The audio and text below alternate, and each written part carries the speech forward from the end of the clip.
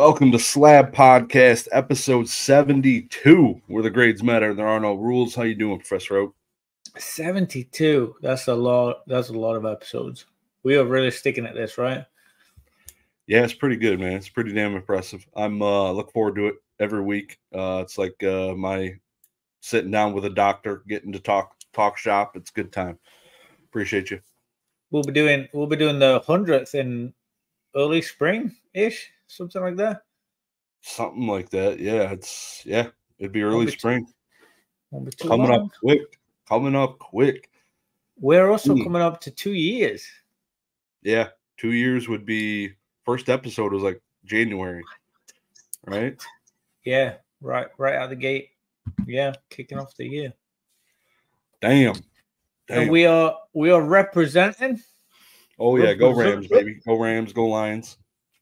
Go Washington. I'm just gonna say Washington. Yeah, you don't say that. I don't want to get canceled this quick into it.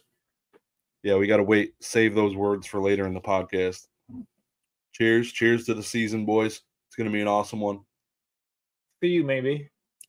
Yeah, it'll be good. Yeah, but I'm doing good. I'm doing good. Sorry, I know you asked how I was doing. I'm doing good. How are you doing? I am on top of the world right now. Things are going well. Busy. Feel like I'm doing pretty good still. Like buying and selling some stuff. Work is going really good. Lots of things going on there. Kids are doing well. Knock on wood, man. Things are going pretty. We're moving in the right directions in the game of life. So that's awesome. Yeah, certainly. Love it. You wanna jump into last week's spicy comment winners? Run it. I'll do the first one. All right. Well, I'll do the winner. The winner, Jake Smith. Yep. Am I looking in the right order? Jake Smith, congrats. You're a rock star. He said with 13, my lucky number, love 13. He said with 13 thumbs up, ignore the kids and focus on those collecting goals. Yeah. What do you think? It's so spicy. I mean, I agree. I want to throw hands up, but like, yeah, collect, do what you love, enjoy. I think there's caveats to it, right? I think the tricky part is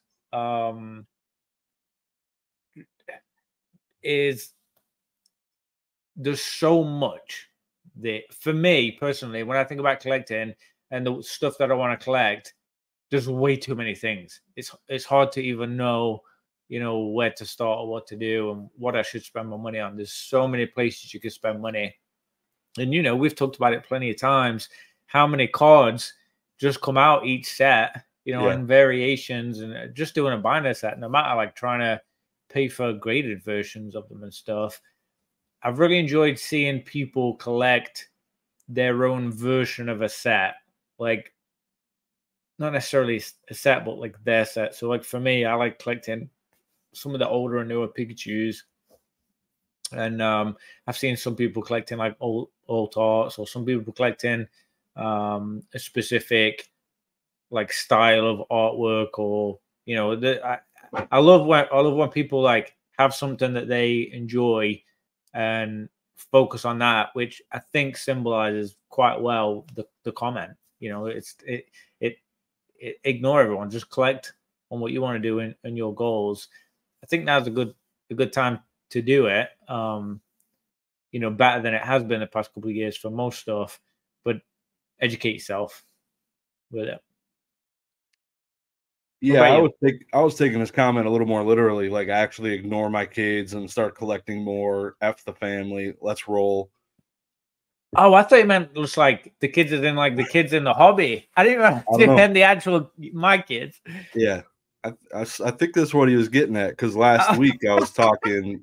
I feel like it was in like retaliating to what I said. So, yeah, that makes sense. But yeah, I completely agree. F them kids. So Collect on, dude. Collect on. No. Again, shout out to the Spicy Boys TV podcast. Link down below in the description. Again, Jake Smith, appreciate the comment, dude. They're so fun, aren't they? They're so fun. I watched both of the last 2 episodes I missed. They upload a lot. So I watched both of them, listened to both of them today while I was working. It was like a 50-minute one, and then the other one was like 2 hours or something. The one they did it while I was streaming Sunday. So it's always good banter back and forth, funny, cool listening to other collectors. There's not a lot of us in the space. So I like hearing their takes on some different things. So it's been really good. Thoroughly enjoy it. But I do plan on keeping collecting, but I'm not going to be ignoring the kids. You got to integrate the kids into the collecting, make their collection goals your collection goals, so it's everyone's happy. That's the play for sure. My daughter's got. I would definitely relate to that. My daughter's now got a couple of empty ETBs in a tin, and like she's just piling stuff in there. She'll come in here and she'll get. I don't know if you can see it on here. I got a bunch of like bulk sorted, just like thousands of cards, just like in piles and stuff everywhere. Yeah, and she'll come through and she'll just find one she likes and then go right in there, and it's nice. She's been drawing. She drew Pikachu for me the other day, from a I guess there's like videos on YouTube. I don't know if your kids do this. You guys at home, I don't know if you've looked this up, but it's called a directed drawing.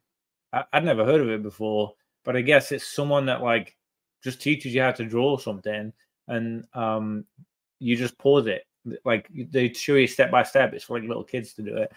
And so she's been doing some Pokemon ones. There's like people that just teach you how to draw Pokemon, and she just follows the line, pauses it, follows the line, pauses it, that kind of stuff.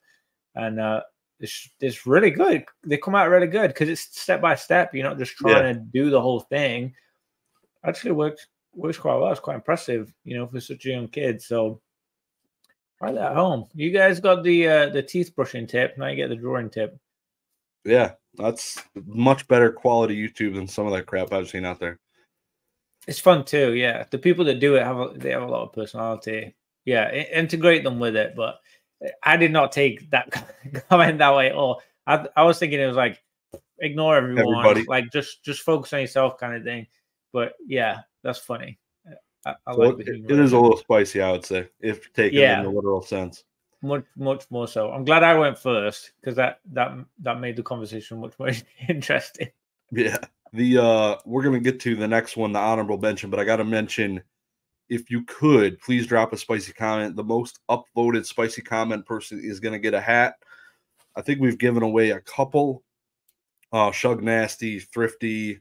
I know Brandon Baker's got one because he won a Pokemon, or he got a second place and then he traded for it. So a few of these are out in the wild now. I don't remember who else. I feel like somebody else won one. You got one. So drop a spicy comment, get it upvoted, and you could win a hat. So definitely do that. And we're going to probably do it live. So that'll be cool. That'll be cool next week.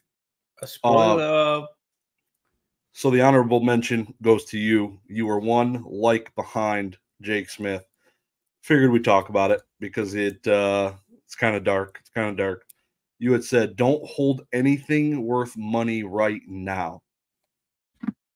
Got a cell phone. Am I selling this? What are we doing? What are you talking about?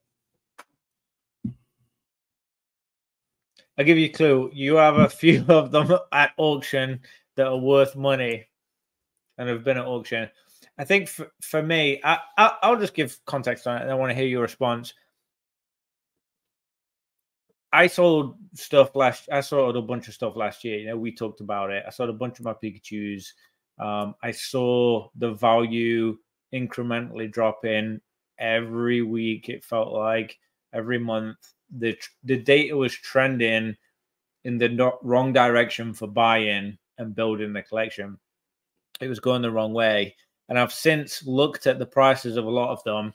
I'm planning on actually making a video about it. That's probably going to be my next video. I've got, I think, 17 different video ideas listed out of different ones I want to make. I think that's probably the first one on the list that I really want to attack.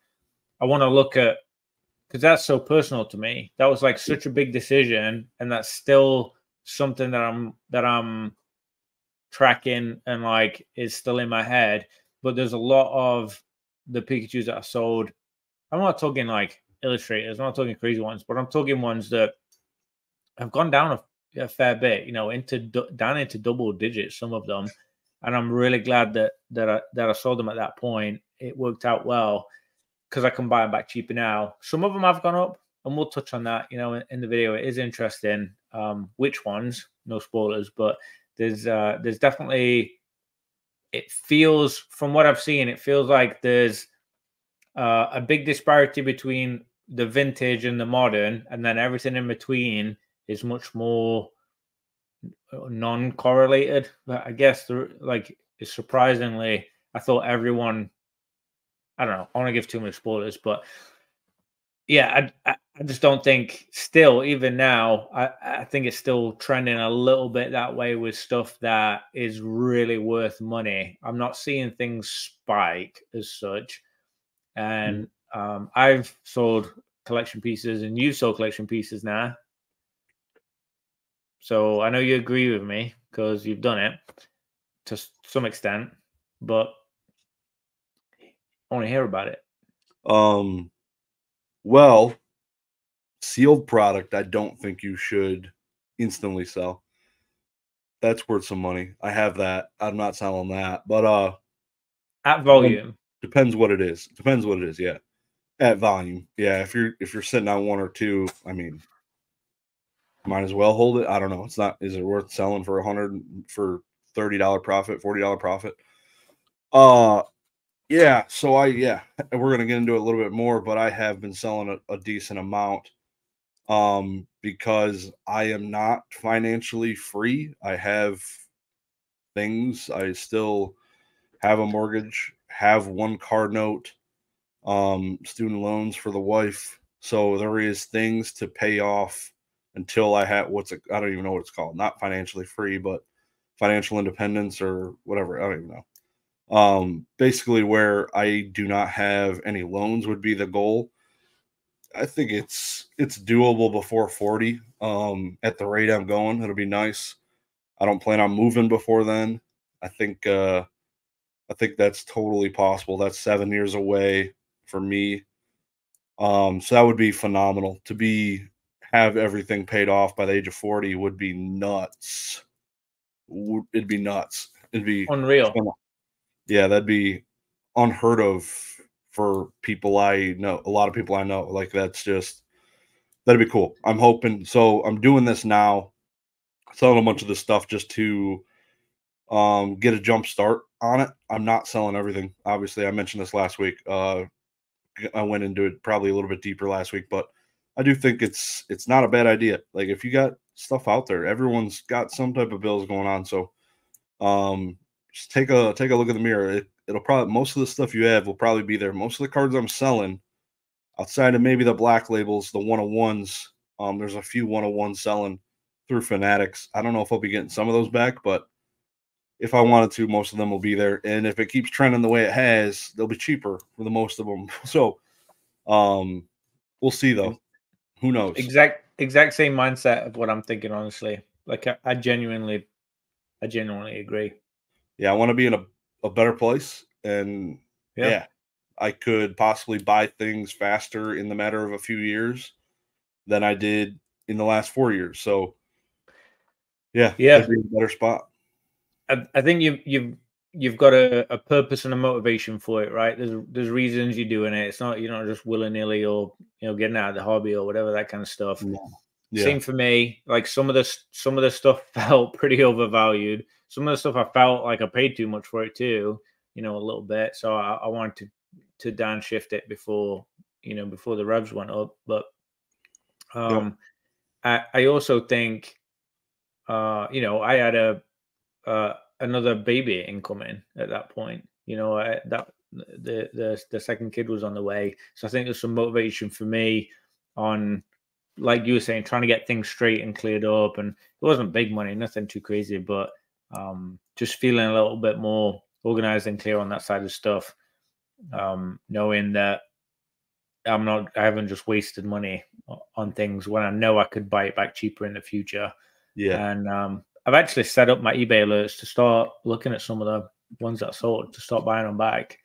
Just to start getting a bit more action on bids, playing around, seeing where we're at.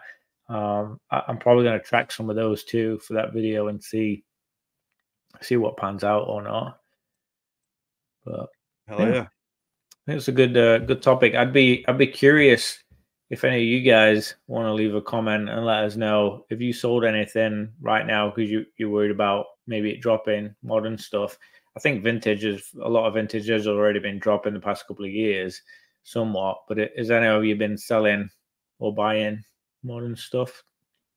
I'm intrigued on that. You got a spicy comment for next week? I do. Not Pokemon related, but I tell you what, dude. Every time I go to we call them party stores here in Michigan. Do you know what a party store is? Like they just pop up at Halloween. Those ones. No, party store for us is a liquor store, basically. So you go in there. Oh, yeah, I thought you meant. We call them party stores, because that's where the party's at. You get all the alcohol. Yeah. So every time I go into one of those, I'm buying High Noons. High Noons are the best adult, just casual drinking beverage in existence. Oh, I have a comment on that. All right, you're up. Like that. I got one that is very Pokemon related, and I'm going to say the Pokemon collecting part of the hobby is becoming elitist.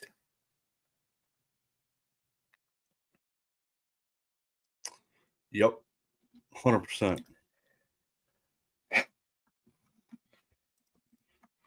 Drop your spicy comments. Drop your upvotes down below. Get those in so you can win this hat.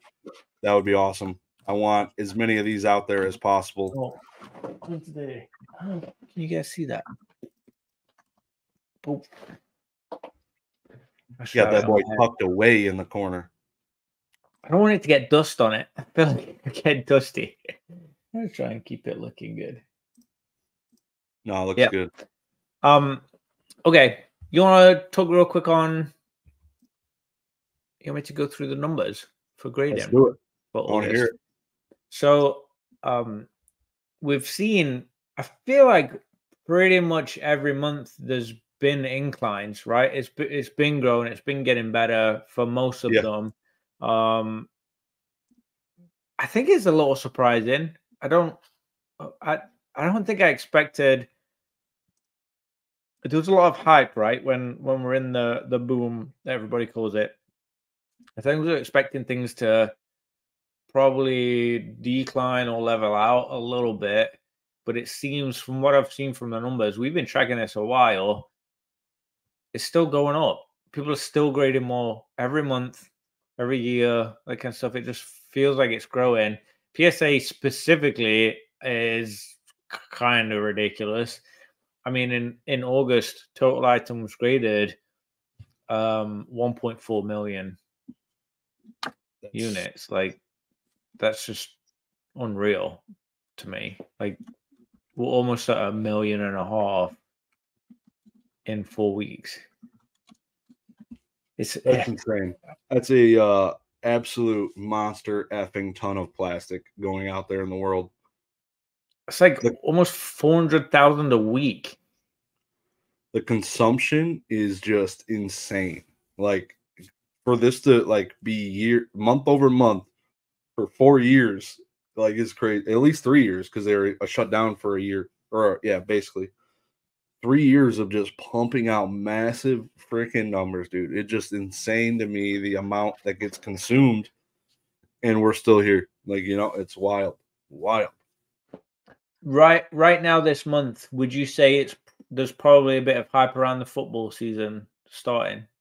Oh yeah, that's the best. Hence the jerseys. Selling football cards, yeah. I think it could play into it. I know that's not one of the. I think baseball and basketball and Pokemon were the 3 top graded ones, right? Like, I don't think football was even in the top 3, but there has to be a bump. Like, there has to be a boost when the season starts. Yeah, I don't know if the new Prism. I forget. I don't follow it close enough to know if the new Prism dropped. I feel like it did earlier the year. Yeah. Well, we're looking let's stick with PSA and just talk about the non-sport and TCG side of stuff. So they did 1.4 million total. They did 580,000 of it was TCG non-sport, which is a big jump. It's saying it's 24% jump from last month. But 3% year on year. So for me, that's telling me like right now, obviously special, whatever it is, like something's going on at TCG non-sport. People are spending more in than in August, but in reality, like year on year isn't that high because the year on year for the total was 13% and only 3% of that was TCG. Yeah. So essentially, it seems like people are just going crazy for sports cards and PSA slabs. Like it's just continuing to go up and up and up and grade more and more and more. Yeah, it's gone up 230,000 roughly cards since June for PSA. 1.16 million to 1.39 now. Yeah, that's awesome. That is awesome. So CDC total items graded 171,000 for the month, which is still absolutely killer. And then TCG was 150 of it. Yeah, pretty much. Other than 20 grand in some of the sports, which is all combined in there now. With the changes. Yeah, pretty dominant. On the TCG side of stuff and non-sport, and Beckett. It's much more sports. So Beckett's 65,000 overall, with 28,000 TCG. SGC is basically all sports, and 166,000 there, and then only 7,000 of it is TCG non-sport. And I'm thinking even that is probably like Star Wars and like some of the other random stuff that they do. I don't even know how much of that is even Pokemon, honestly. That's nuts. I think the total here is 1.8 million graded cards. I think in Q1 next year, if we're tracking like this, it'll be 2 mil. I think that'll be. I think that total 2 million total graded in 1 month. Because we're at 1.8 million. In 1 month. All of them. All of them combined. Yep. I see. All of them combined, that's 1.8 million. So I think if looking at June's and then looking at August, if you project it out a little bit, end of the year Q1, we could be hitting 2 million in a month, which is 100,000 a day. People are grading 100. Like when you look at it, we're talking about business days, obviously, but that's a hell of a lot of cards. That's awesome. I'm here for it. Yeah, I mean it just goes to show like collecting really is. It's not just a silly thing, like some small little hobby that people do, in the basement or whatever. This is a worldwide, very active. I mean, you think not just of the amount of units, but how much some of those cards are worth, the amount of grading fees and shipping fees, and just in general, the amount of revenue and the impact that's having on the economy. Yeah. I mean, just insane. I can't even fathom like how much of a positive impact that's having. Spent in America. So yeah, good, interesting one. I think. Yeah. The thing I noticed, June had 178,000. And in August, it's basically the same. And in June, they were doing everyone was talking, they were doing more mega mystery slabs. It was pretty slow turnarounds then. I don't know what it is. Yeah, I don't know what it is now, but I feel like they're not doing those. I thought turnarounds were much better right now. People getting stuff in less than 10 days. So for bulk, So they're definitely keeping up their numbers, which is good. 100, and they're also cheaper.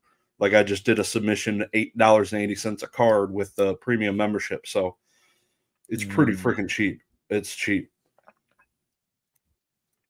I still like my PC cards in CGC slabs for pristine 10s, baby. Yeah, I'm glad I picked some up. I actually really like them. They do look pretty cool. Oh yeah. Big time. Big time. I like it. It's incredibly contrasting with PSA. When you look next to them side by side, it's such a stark difference. You wouldn't even think it's the same industry with how different they are. Yep, for sure. Yeah, it's so when you sending out your next submission? You can't see it. I got a whole pile up there. I need to get them out. I got random stuff though. I've got like Pokemon. I have Marvel. I have Pokemon. I have One Piece. I think I have Muppets. Some old Muppets cards from like the 60s, 70s, whatever it was. I have some pretty random stuff in there that I want to send out. Just fun stuff. Some couple of things that I might sell one day, but in general, just things I've been wanting to get graded. I want to get in slab. I'm curious what they would grade at. I think I have a lot of curiosity in grading, and things that look really clean. I want a little bit of reassurance. Like, is this the 10 that I think it is? And then, yeah, it's nice to get them back and see if they are or not. That kind of stuff. If you got a submission you're building up, you said you just sent some CDC though, right? Yeah, I just sent, I don't know, 40 cards to CDC. I'm not sending Yu-Gi-Oh to PSA anymore. Holy shit, I'm done with that. To be honest, it's so dark. It's so freaking. It's the darkest shit I've ever seen in my life. So yeah, I hate grading Yu-Gi-Oh. I guess in general, it's so cheap. Just might as well just buy the freaking 10. But yeah, there was a bunch of other stuff. Some of the cards Bierski had sent me, finally got those out, and some of the other stuff I had cracked out of PSA 9 slabs. I was just going to try it there. But yeah, nothing else. I just sent a couple cards with a PSA submission of my friend's cards. He had a bunch of freaking awesome cards. Really nice cards. So vintage. No, it's primarily modern, but generally pretty expensive cards. Like Hmm. everything graded in a 10 is going to be $100 plus easy. So nice. He had the Magic card, Paldea Evolve, Queen. The new couple of Greninjas in there getting graded. The new ones, those are like $400 or $500. Like, I can't believe how well they're doing. Yeah, it's phenomenal to see the modern. People don't believe me when I tell them like modern, like you can grade modern Pokemon cards. Like I could go buy it raw for whatever $200 and grade it, sell it for $400. Like they're like, what? Yeah, they're selling for more than my first car. yeah. I sold the car for $200 once. Yeah. Yeah, that's very hard to wrap your head around that this is even happening. But again, with that many being graded, there's clearly so much demand out there. There's so many people in this, which it's reassuring for sure. It's something about catching those Pokemon in those freaking slabs, man. People get excited over it. And we just saw recently, I think it was in their Discord, Pikachu he's a teacher at school. He had seen kids playing with their CGC 8.5, showing them off. Oh yeah. Seeing graded cards in the wild it's so weird to me sometimes. Like it's so weird. Like we had Matt Quinn on this channel. So I go into these card shops. They're like, have you ever heard of CGC? Talk to me. I'm like, no, man, tell me about it. Like it's just to shoot the shit with them a little bit. But it's like, yeah, it's funny how things play out. It's awesome. I love it. I was actually doing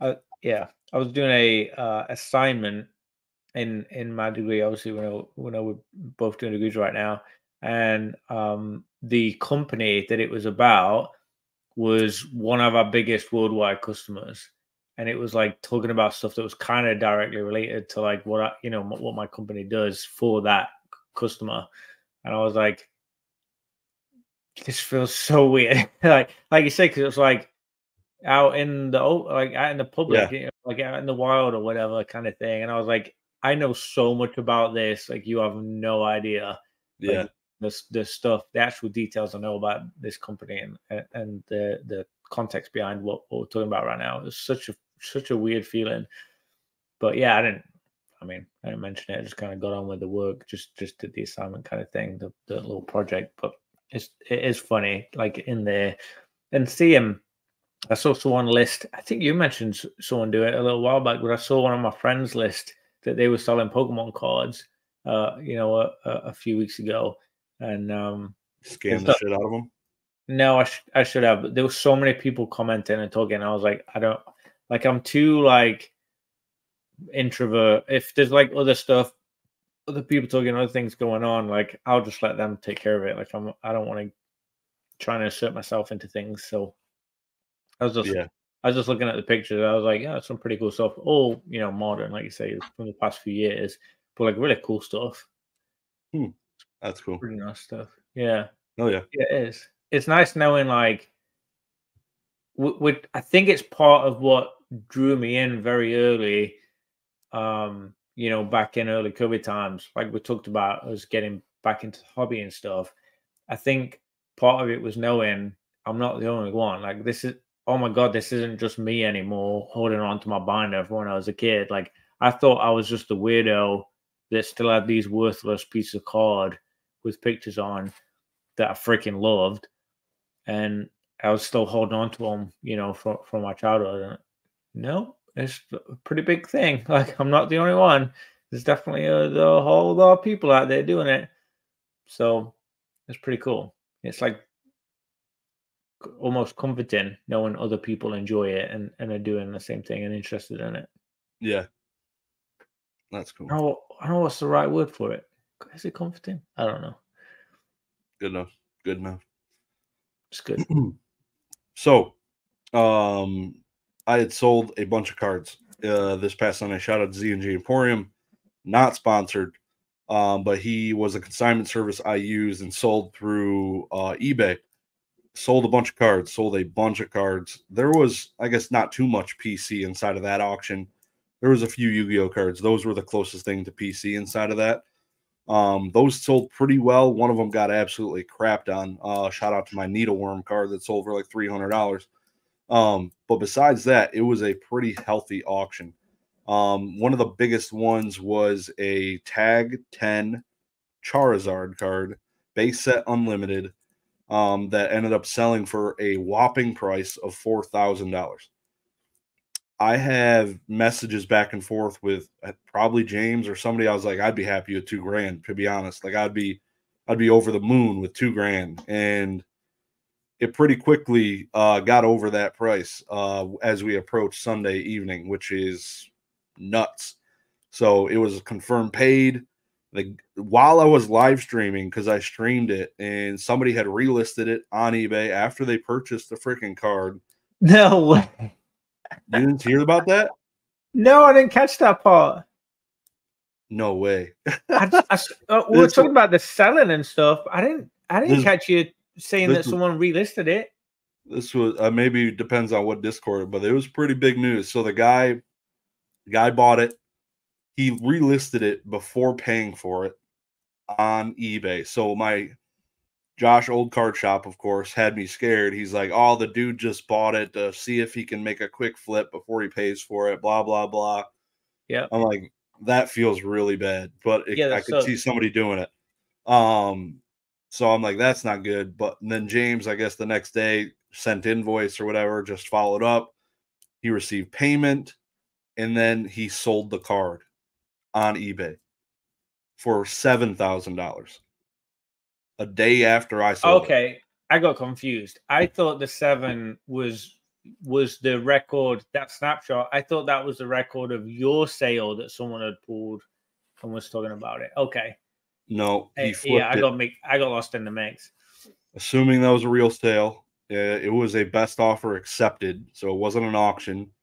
I wouldn't understand why it would be a fake sale. But yeah, dude made $3,000 without even touching a card in 24 hours. So quick. Massive effing brain on that individual. Everyone thought he was dusted to the sky because he bought a tag 10 Charizard. Little did we know he would almost double his money before even touching the freaking card. Well done, sir. Was it Dan? Hats off to you. No, Dan's not that intelligent. Chill out. Yeah, no, so let's stick on this for a second. Are you now thinking you should have done buy it nows? I did. So I originally listed it on my own eBay for like 2.5 weeks at $10,000, like the same listing price. So I wasn't with offer. With offer. I think I got one inquiry. The dude wanted to offer me a Magikarp from base set. I don't know. Like he didn't want, literally wanted like free. So I was like, all right, F it. 0 inquiries. So I was like, I'm just gonna send to auction.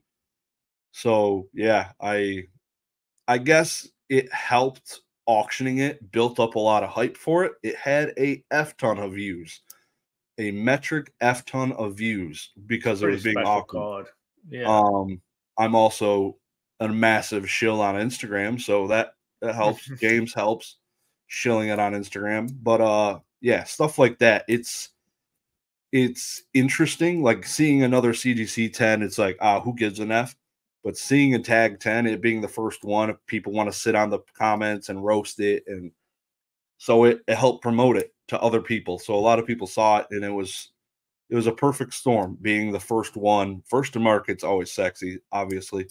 So one of one, right? It's a pop one. Like it really is the only. It's very unique, and I think that plays into it more than what the card really is. Like there is a uniqueness that really does add a novelty factor. That is really cool. Like owning the first of something for sure. Yep. So that was awesome. It was an awesome auction. Worked out. I'm not disappointed because, like I said, it was a CGC 9. Massive come up from what was, I guess, a $700 card in a CGC 9 slab to $4,000. But I could have 10x to $7,000 if I would have just consigned it through Catch 'em All Collectibles on Fanatics. Do you think you'll? Well, you say that. I just said that to kick him in the nuts, but maybe that guy had a buyer. Maybe he'd been talking to someone in China that said, "I need you to source me a card. This is the price I want to pay," and that guy's only checking. I don't know, whatever. Like, who knows? There could be more to it. Do you think you'll miss it? The card? No. Good. Still have my Charizard. It's right here. That's all I need. Because then there's no but if feelings, right? Like you can't feel that way. If you missed it, that would be something personal that you could hold on to and feel bad about. But for me, like, you did well. You did great.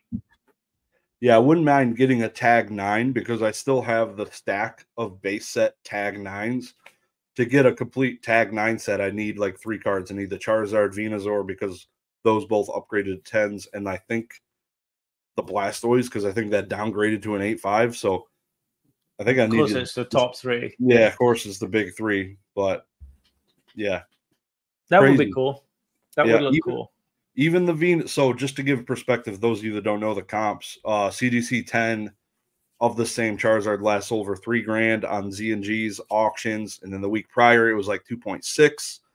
So it is like 2x, 25%, 30% higher than the last CGC sale. PSA is still absolutely stupid at $10,000 for a PSA 10.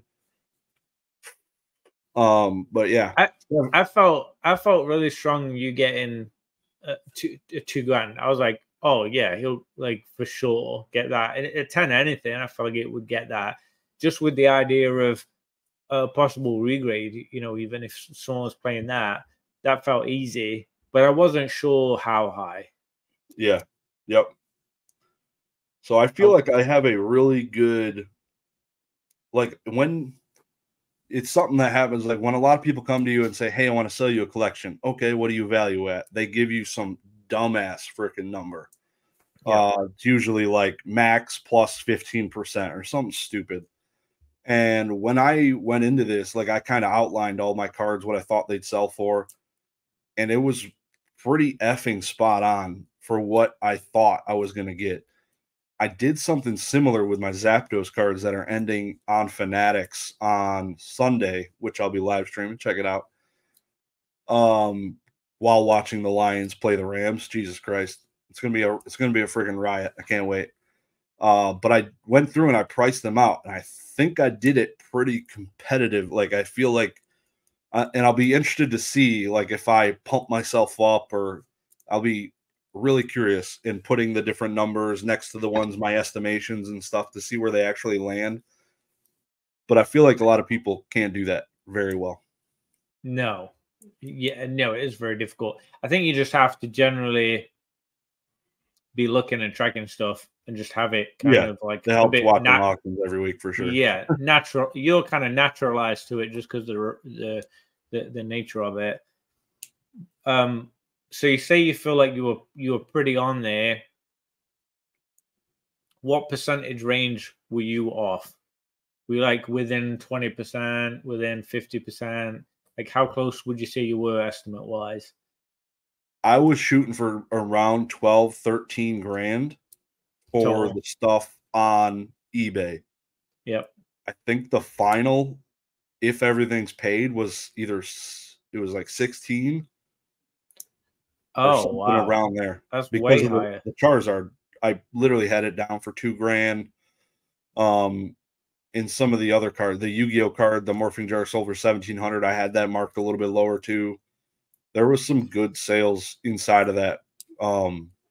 Yeah, the Charizard was the biggest bogey though. That's what shout out Z&G.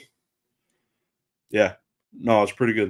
It was good, and his rate above $100. You can't. It's 88% for things. I don't want to quote everything, but it's the minimum. The most I'm paying is a 12% fee. There's a couple cards I think that went below 100. I think literally 2 maybe. So those get a little bit higher fee, which blows. But $5, but yeah, it's negligible when you're selling at that volume and those kind of stuff on the collective total. So seeing the tag grading 10 sell for 4 grand, plays are open. Are you full sending? What are you thinking? Something nice, something special. Like seems like people are watching them, right? Like they're looking and they're buying. Like someone paid hard cash for that. Yeah. That it does leave me feeling more optimistic about the grading companies, just in general, not even just tag. Like it does leave me feeling more optimistic that people have got their eyes on other stuff, not just searching PSA, but searching for specific grades. Because it was because it was 10, but because of what it was combined with the grade. There something to it, right? There's a couple of first edition Charizard sales in tag slabs. I know Z did one, and it sold, I think it was a tag 8 or a 7. I think it was a 7, and it sold for basically the same exact price as a CGC 7. So as a company, literally one of the first ever first edition Charizards graded to get and match a CGC grade and price, that's just a kick in the freaking nuts to CGC, to be honest, for a brand new company to be competing with you like that. Doesn't feel great probably to them, but yeah, no, I wouldn't be grading random shit. I wouldn't be grading stuff that isn't super popular, things that aren't Charizard, and yeah, exactly. So did you rip them yet? I haven't done anything. I've been so busy. Yeah, no, I'm behind. Yeah, I think it'll be interesting. I'm looking out for different options for sure. It'll be cool. Do you think tag is gonna do well? I think they're off to a freaking good start. I literally found out about them basically a little over a year ago for the first time at the National 2023, which is August of 23. So they've come a long way in a year. They got a lot of backing from a lot of people with a lot of money. A lot. So yeah, it's similar to it's like PSA in the sense that all the people that have the Charizard PSA 10s, you start setting floor prices for things. And if enough people start doing that for tag, you'll be doing pretty good. Like it sticks in brains. Yeah. Yeah. So I think it's one of the nicest slabs for sure. I've cracked it. I cracked one card out of a tag slab. I've cracked hundreds of CGC slabs. I've damaged maybe one. I've cracked one tag slab, damaged the shit out of that card. I don't know. I need to do it again. I have a couple of junk ones to do, but I don't know what I don't know. I'm 0 for 1 on tag slabs. Not to shill them to the absolute brains but I have, but I'm grateful. I've had success, so, and I think there's more success to be had, and I'm gonna make it rain. So just like I did CGC. CGC had a lot of good plays when they came out. Yeah, you've done so much with CGC. I feel like you've just, I feel like the volume you've done there, buying, selling, grading, all of the above. Cracking, yep. Subgrades and just manipulating those to be. Yeah, I've seen so many videos of you doing like CGC, work. I'm very curious what some of your next videos are going to be if you're going to do some tag ones. Yep. Tag is the new CGC, baby. Let's go. New video series coming to you. That should have been your spicy comment. Nah, I gotta save the good ones for not spicy comments. Yeah, it'll be good. It'll be good. Prototype test prints, we've talked about it at least twice. We had Sean Bassett on. We had a whole other episode before that where we had just first seen them and they had first come to light. Now it's changed a little bit, the dynamic. There is a lot of hate towards these. Mm-hmm. People saying they're not real. Majority of people where people are going back and forth. What are your thoughts on these cards? And I'm really curious. I think I probably meet in the middle with 95% of people where it's probably real, but like could be fake. Like I don't know if at this moment I have a really strong feeling about any of it. I just think they're really cool and amazing. Like the idea to me of what they are is like kind of mind blowing. Like the idea of owning one of those and what it symbolizes and what it truly was, if they're real. I mean, that's incredible, right? We're talking about the inception of Pokemon cards. That's insane. Yeah. It's literally crazy. That should be the holy grail for any Pokemon card collector, like from back in the day. I mean, and probably some even now that are just getting into it. Like, who wouldn't want the first 10 Charizard tag Charizard? Who wouldn't want the first PSA 10? Who wouldn't want the first autographed this? Who wouldn't want the first ever made test print of this? It's just like there's something about it that just feels crazy and amazing, but I don't know if it's real. I don't know if it's fake. I just think it's super cool. I don't know. Yeah. I find it hard to believe more like obviously we had the discussion with Sean and he had shown the cards and he mentioned that he got to meet Akabane and stuff, but so I don't know. I didn't see photos or videos or whatever, but it CGC putting their literal neck on the line to grade these cards, offering a certified guarantee company, the CGC company, you're offering a guarantee on these cards and the prices and what they are, what you're encapsulating is real and authentic, you are risking it all to grade these cards. If they're fake. If you don't know, like, and you're grading these, what the F are we doing? Are you like, that is terrifying that a Yeah. company would consider even doing that. You would think there'd be some checks and balances. Matt Quinn gets the cards, and he's like, hey, here's all the data. I doubt it's just him saying, yeah, we're good. Let's do it. There's gotta be checks and balances. If it's a freaking company. It's not just Well, John Smith didn't hanging out in we? the basement. I feel like we watched a video about them grading them. Didn't they make a video about it? And it was talking about how they used a specific type of imaging for it to like look into them, and then they checked with like people from back in the day. There was certain people that they reached out and checked to. I feel like they made a video about it that I watched.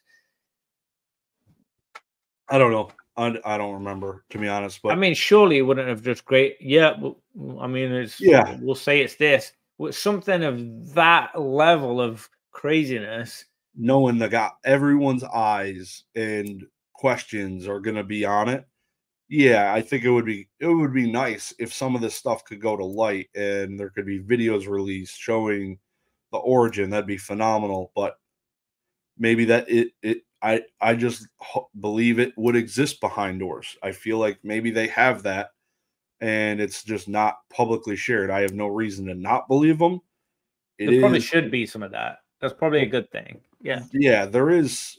Yeah, should be more probably than what there is, but I gotta give it to the professionals. I consider it a profession. It's a pretty freaking reliable company. CGC, the comic books, A they've lot of been money on doing that it. line. They lost their ass when people were cracking freaking comic book and magazine slabs, and they offered the guarantee on all that. Like, they're here for the collector and will probably stand by their stuff. So that would be crippling if something were to come out. I don't think they would risk their entire company on these freaking cards, even though they're sweet. Okay, so let's change the tone on that a little bit.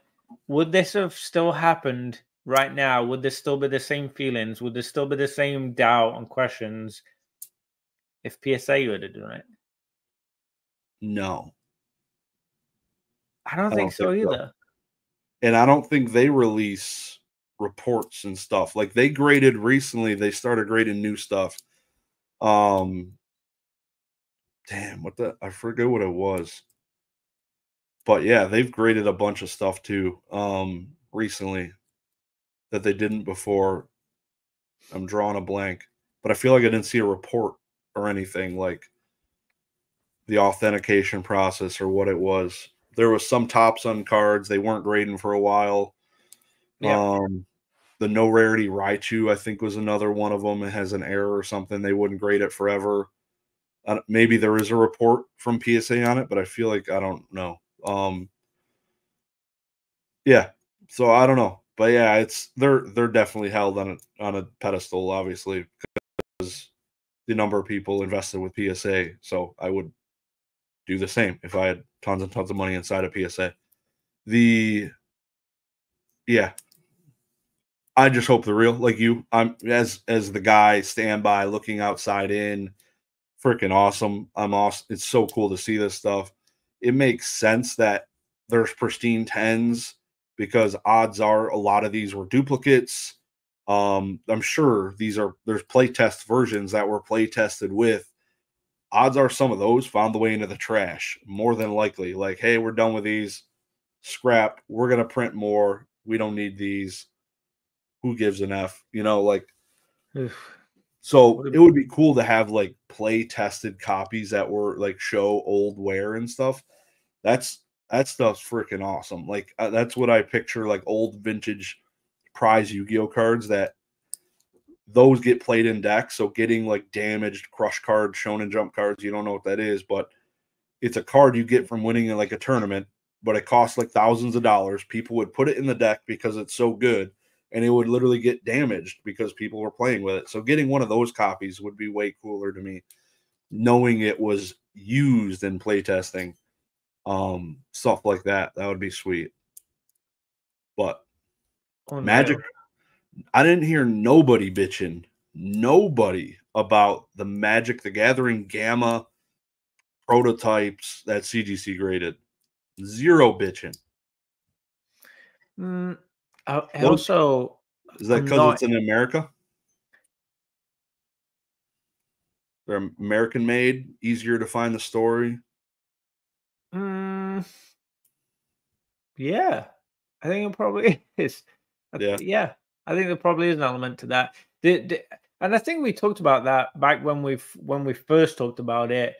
I think the Japanese element is probably very challenging, you know, and especially with some of the artists and some of the people involved not being super like into the limelight and not being very responsive and stuff, that side of stuff. It must have been challenging for CGC in that side, but the whole thing, just in general, I think the whole story of it is just interesting. Whether they're real, fake, whatever, like it's still cool.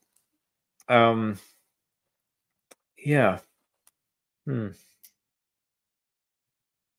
Spicy one. Yeah, no, I love it. I just saw the Zapdos Pristine 10 playtest card sold for $18,000 through Alt. Glad I got out of that game when I did, because damn, that shit is steep. Those, the Disco Hollows, all that cool shit. I would love to. I want some early version of one of these cards. It would be cool. It would be cool. And knowing if I did buy it, I have a CGC financial guarantee. I'm chilling. You know, I'm chilling. I looked at I saw I was looking at a post the other day and I saw that the first sprites, like the first pictures that were being drawn to like design it, were in 1990. And they were showing like I think Pikachu, was it Pikachu? There's a couple of them. Gengar was one of the first few, and it looked pretty weird. Like it didn't look good. Like the first iteration was not great.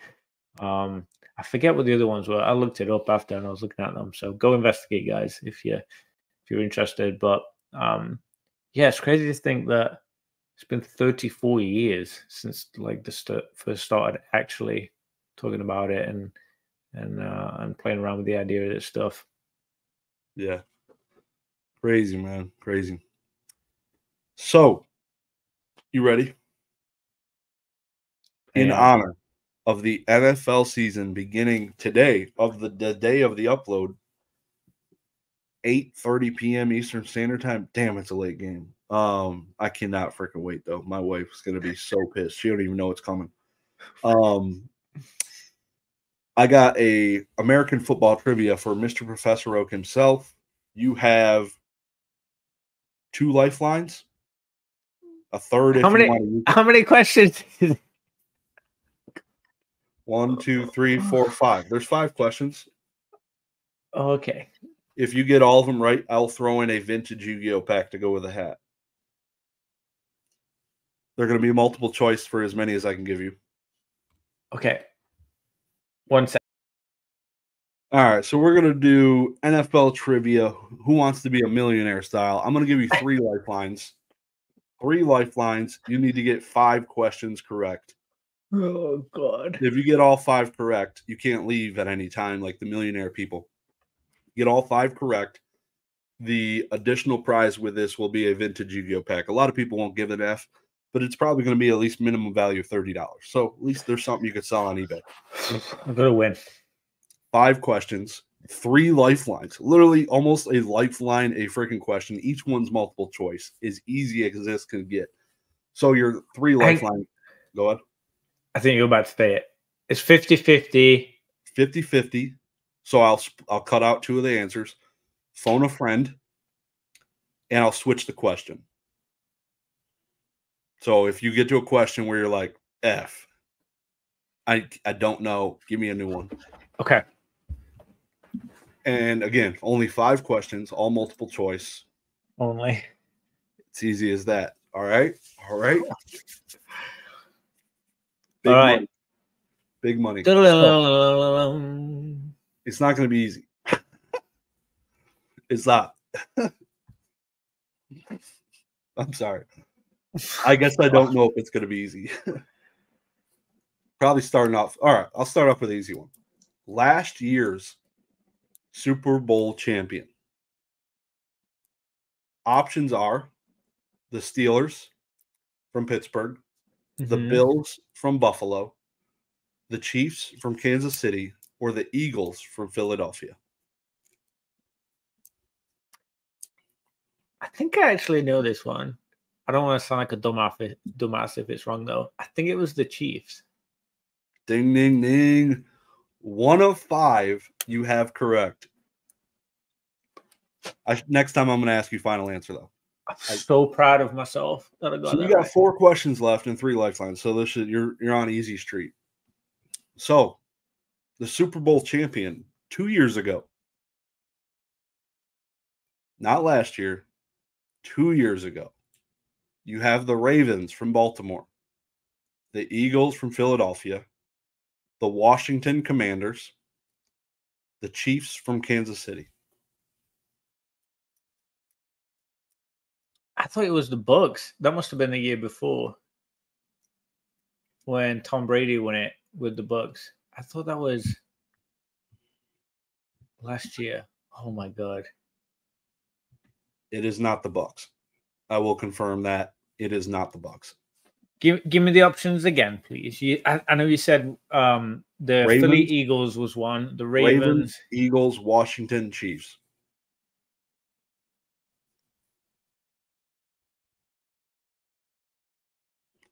You have phone a friend, 50-50. Switch the question. And 3 more questions to go. I'm gonna use switch the question, please. Final answer. Final answer? All right. So you need to now name 3 NFL teams with bird logos. Oh my God. There's 5. No multiple choice. You just need to name them. Do I need to say like the state or area or whatever too? No. Okay. So Ravens and Eagles. I know those. I already knew those. And let me talk this through in my head. I'm trying to think of the logos and if they have a bird in them or not. Not the Lions. There's I should have put a timer on this. Damn it. There's a lot of. I will try and be quick. There's a lot of animals that I'm seeing, but not birds. You said which ones? I said the Ravens and Eagles. Okay. And I think there is.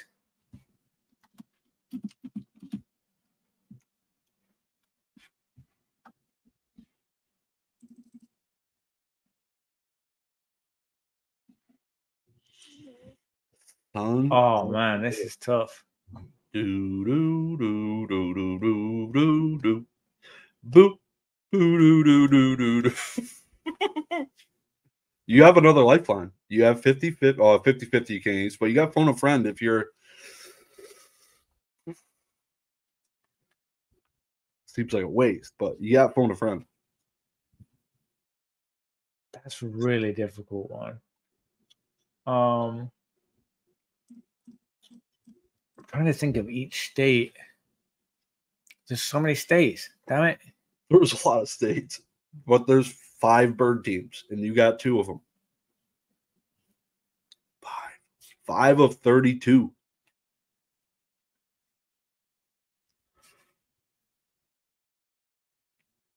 We are not trimming any this time. They're going to sit there and just listen to the silence. Is the Blue Jays one? Or is that baseball? Final answer? No. Yes. I guess not. You would have said yeah. Jesus. Did I blow it up? You blew it, dude. What the fuck? Oh. No. That was such a difficult one. You had phone a friend left. Eagles, Falcons, Seahawks, Ravens, Cardinals are the 5. Cardinals is the one I was picturing in my head, and There's for some the Redbird. for some reason I was questioning it because I thought that was a baseball team. Was the Cardinals? And I was like, I was fighting with myself on whether I Toronto should say Blue it. Jays are a baseball team. Yeah. Okay, so can we do a runner-up price if I get 4? Yeah. Alrighty. Next question. If you switch, you're one of 2. Let me just put that. I'll forget. Did the Super Bowl questions. Super Bowl number question mark. This year. This year, the Super Bowl number will be 58, 62, 55, or 66.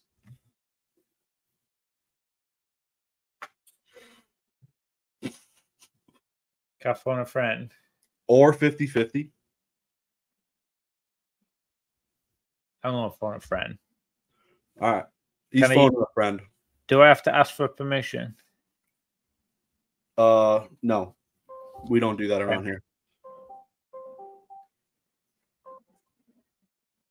Hey, how's it going? Can you hear? Yeah, I can hear him. He sounds good. Hey, Daniel. You can't hear. Let me talk to him. Can you hear me, Dan? No, we can't. Okay, never mind. You're in my AirPod. Dan, Mr. Catchable Collectibles, can you hear me okay? I can hear you fine, yep. Oh my God. So Josh Dagreenshiz wants to know what year. Wait, what was the question? Is it for 2024 or the one in January? The Super Bowl that's going to happen this year or next year. What Super Bowl number is it? Okay, the question is, what is the next Super Bowl number? 58, 62. Is it? What is the next? Like, which one is it? Is it 58, 62? 55 or 66? 55 or 66. I was thinking 55. And you couldn't 50-50. It's higher than that.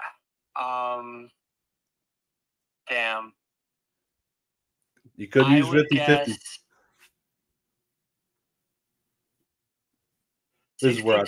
60 would be LX. I'm trying to think. What were the options? 58, 62. It's not 66. I don't think that's too high. I want to say it's 58 or 62. Should we run with 62? I feel like that's a fun one. I would lean 62. This is so fun. Thank you for saving my butt and being my phone a friend. Hopefully it's right. We'll find out in a minute. Is that your final answer, or do you want to use your 50-50? He said, is that final answer, or should we use the 50-50 while we're on the call?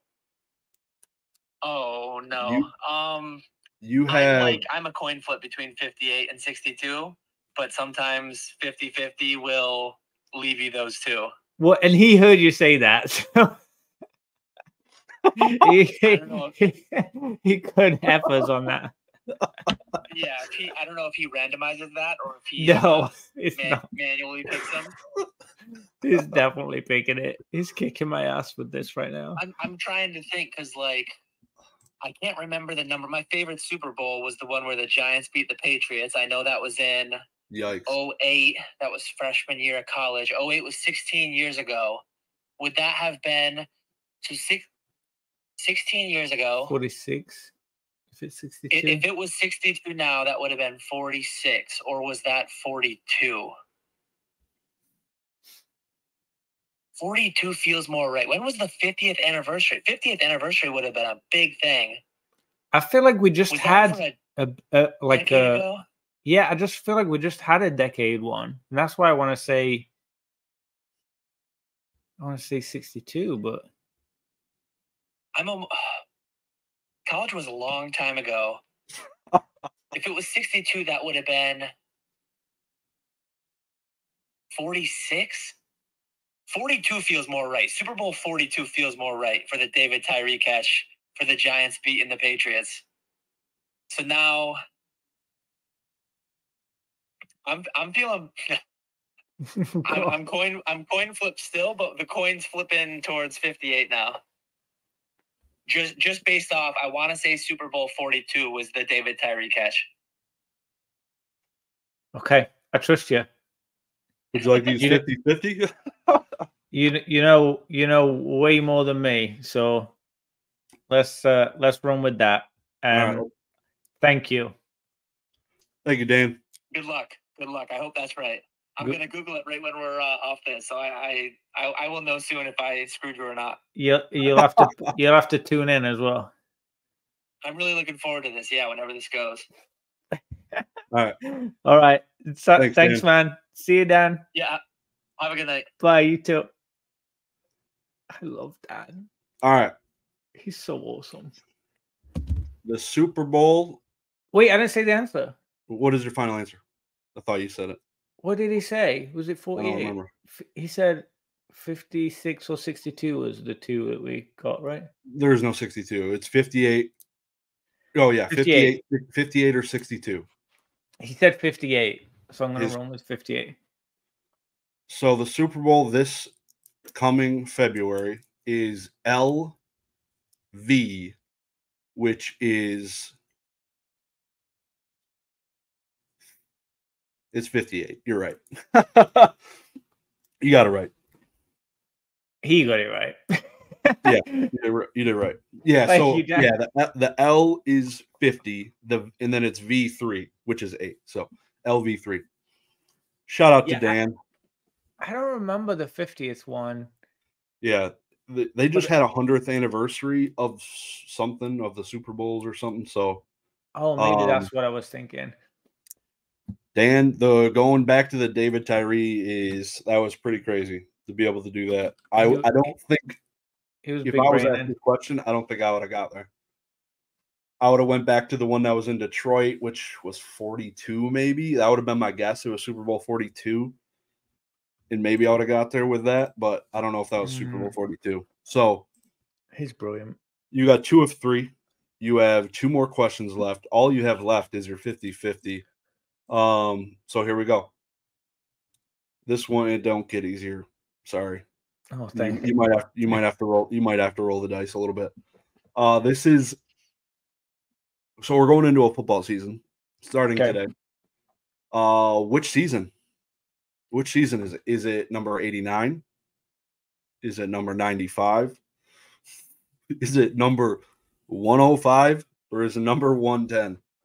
There's numbered seasons? I didn't even know that was a thing. Well, first season, the second, the football's been around. How many of these years? Each one of these seasons is a year. 89 years, 95 years, 105, or 110?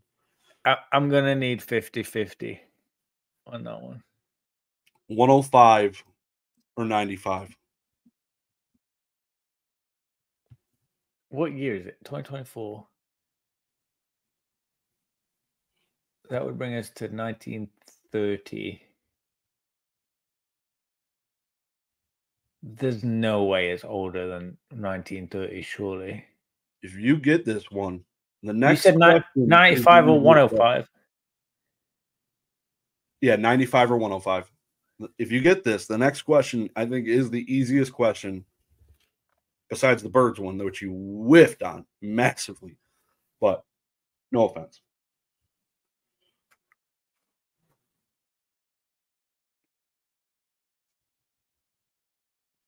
I'm going to go 95. Final answer?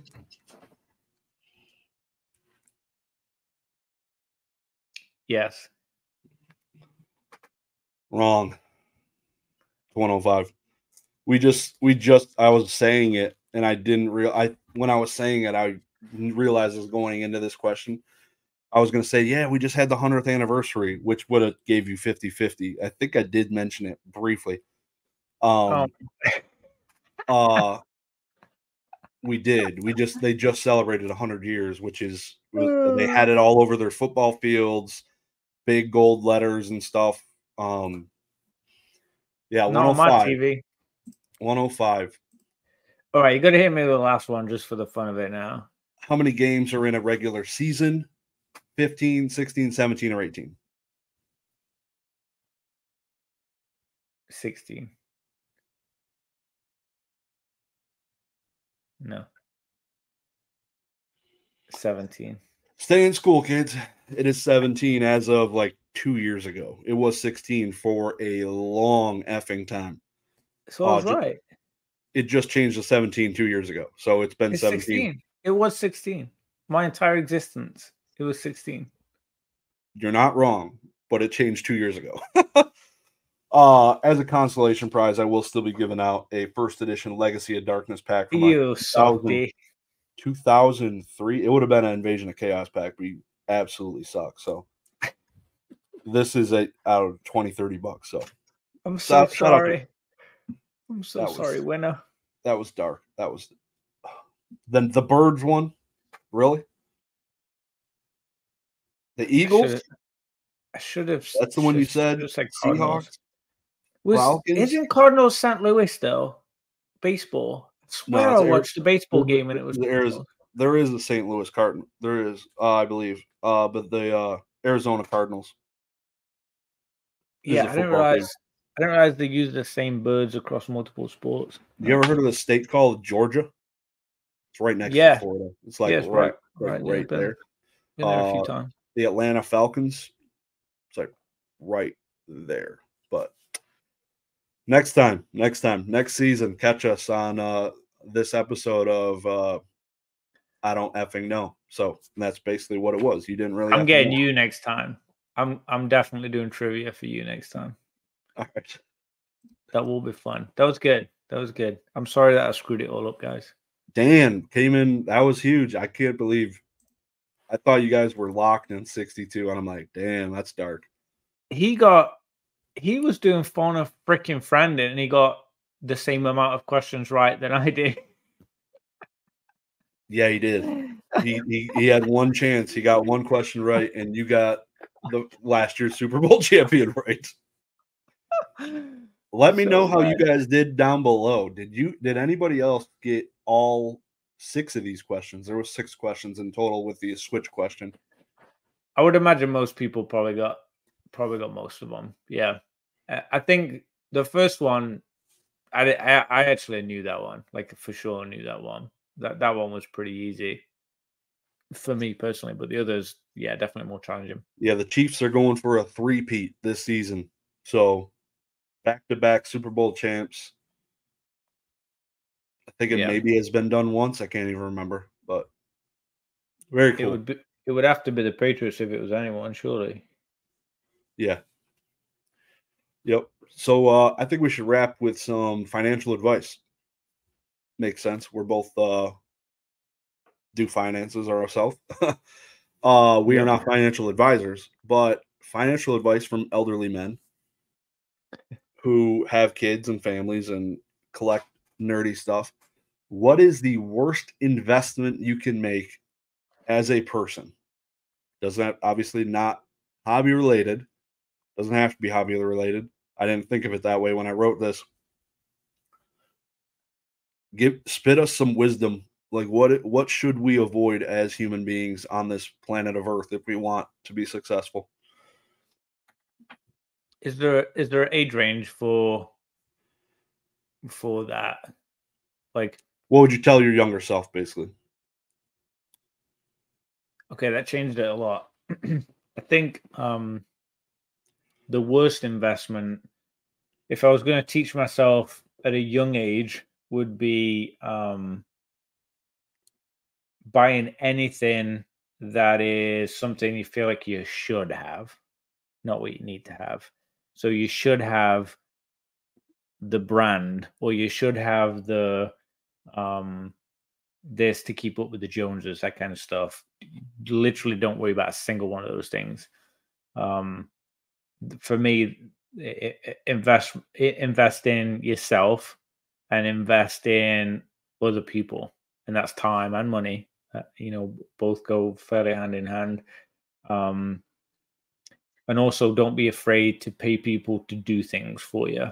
Because one thing I've realized is if you can get really good at making money, it doesn't necessarily mean that you're good at spending money or saving money. But what you can do is you can pay someone less to do jobs or tasks or responsibilities that you don't want to do. And with that time, you can make more money. It's a net profit in that sense. So I would definitely focus on yourself, on building knowledge, skills, expertise, getting ready for your future. Don't worry about buying anything to impress anyone, do anything. You know, my first cars were pretty cheap bangers, not too worried about that kind of stuff. And then don't be afraid to spend money on other people. Generosity. What about you? Yeah, so you kind of touched on pretty much a little bit of everything there, but my single biggest one for like me, 21-year-old self, if I could go back in time and tell me not to do something, it would be don't buy that new car at the age of whatever, 21. Yep.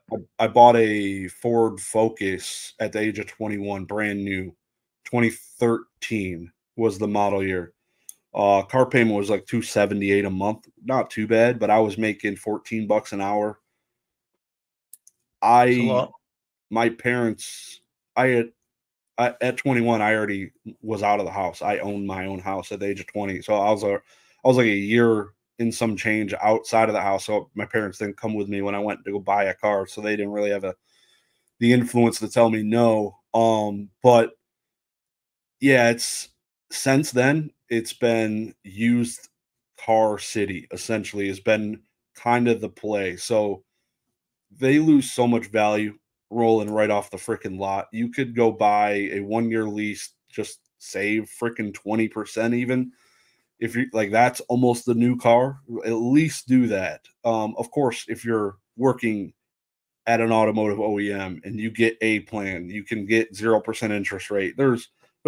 Could be a play, but most 99% of us, you should not be buying a new car. None of us probably should, unless it's like you're buying it for your business and it's all tax write-off and it's all worked in. But in general, that is, or definitely don't lease a car. Do not, that's another massive one. Do not, that is like the kiss of death. There's only a couple scenarios where that could make sense for somebody, and that is just massive. How is that? I've never understood how that is even a thing. It's just a friggin' scam, is all it is. Never heard of it till I came to America, and I was like, what? Like, you rent your car? Very odd to me. Yeah. When you buy new cars now, they're putting these things out 6-year loan, 7-year loan, like insane how long these are getting. Lamborghinis, you can get a 30-year loan on a Lamborghini now. People are doing that. People are doing like 30-year Lamborghini loans. It's insane. Don't tell me that. That's dangerous. Go out on top. I don't know if I'd fit in one. I fit in a Ferrari. Which model? With a helmet. 488. Oh yeah, you raced. Yeah, okay. Well, that makes sense. Yeah, okay. Pokemon Wonder said he didn't fit in a Lambo, I think is what he said. Because he did like the same racing experience I did. I never tried sitting in a Lambo. His head was probably like this. It was cocked, just fit inside. That would be great. But you also got to remember him saying that. Yeah, I think I remember him saying that now. Yeah, so that's my biggest thing of advice. What now? Outside of that, so that's the worst investment. What is the best financial advice? Like, you kind of did that in general, but I was going to try and like worst investment, and then what would be your best advice? Like, you should do this. Definitely do this. I think for me would be really focus on investing in yourself early on to make a good wage, to build a career, specialize, get really good and move up really fast. Like, get really good at something and specialize in something. That would be my personal one.